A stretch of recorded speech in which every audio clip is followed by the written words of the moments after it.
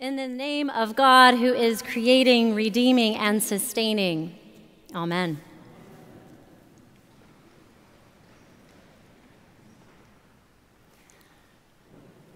Have you ever known the supreme frustration of being misunderstood?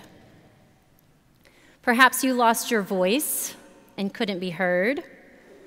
Or perhaps you were in a country whose language you had not yet mastered. Or perhaps you and your partner were talking past one another with no compromise in sight. Or maybe you were just talking to your Alexa device that couldn't comprehend your request to set an egg timer for 7 minutes. One of my children had the unfortunate but necessary procedure this week to place a palate expander in the roof of her mouth. No longer able to let her tongue rest where it ought to, she talks like she has a mouthful of marbles. It is difficult for her, but it is also difficult for those of us listening to her and watching her frustration at being misunderstood.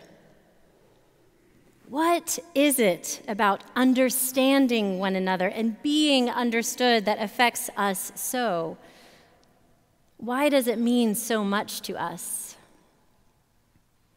Simply put, I think to be understood or to understand feels like home. It feels like home. I think of that today when I read the story from Acts, and so many people were gathered together for the Jewish festival of Pentecost. The Jewish people had been scattered near and far, but this celebration of the law was caused to bring everyone together in one place.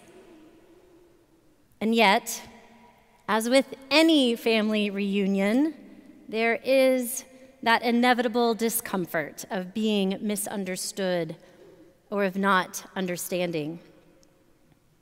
And then a violent, rushing wind comes, and tongues of fire descend, releasing the tongues of the disciples to share the stories of God in their lives, to share their experiences of God in the person of Jesus Christ. And notice what it is that astonishes the people gathered. They say, "How is it that we hear, each of us, in our own language? How is it that we hear?" Wow, I can understand. I hear you. I understand you. Suddenly, this group of scattered people feels at home, and it transforms them, transforms all of them. The people who hear and understand are transformed, but only after the people speaking have been transformed to be understood. I am struck by the importance of sharing our stories about God's work in our lives. We have to share our stories if people are going to be able to hear them. We can't hide them under a bushel. We have to let our stories shine. Your story of God showing up in your life has the power to transform the world. The Spirit shows up in our stories. And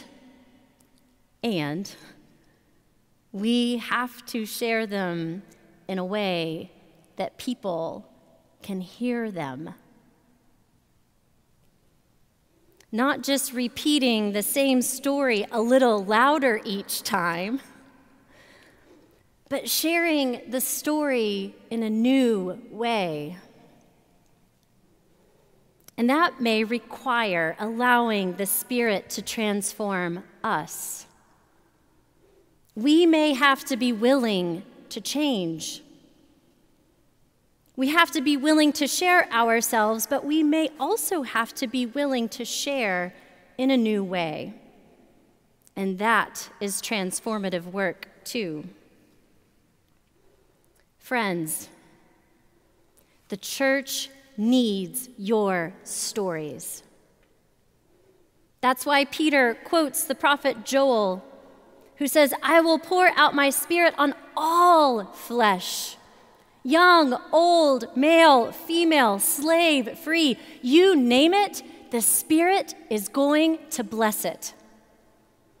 Because all of our stories are needed to transform this church and transform this world.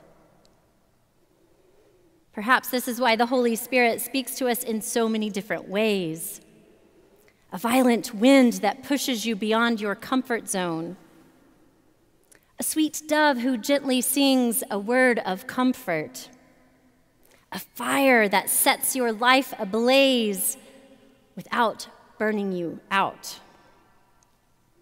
Or, as is often the case in my own life, an obstinate wild goose who joins a chorus of voices pointing the way.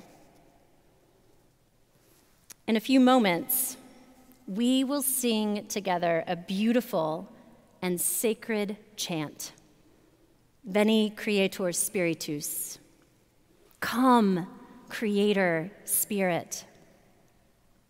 This 9th century hymn has been sung around the world and throughout time, throughout the church, and especially at sacred times of ordinations and consecrations. It speaks to the transformative nature of the Holy Spirit. It speaks an old truth, and it is a bold invitation for the Spirit to set our souls on fire for God. When we sing it together, I invite you to pray the words that you are singing. Pray the words that you are singing. Come, Holy Ghost, our souls inspire, and lighten with celestial fire. Pray these words that you may be transformed by the Spirit of truth and love that is God. Pray these words that this church, the universal church, may be transformed by the Spirit of truth and love that is God.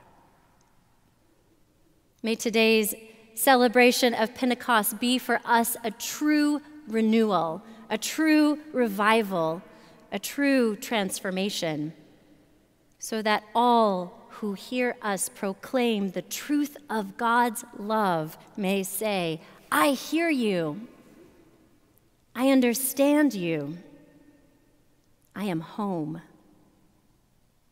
Amen.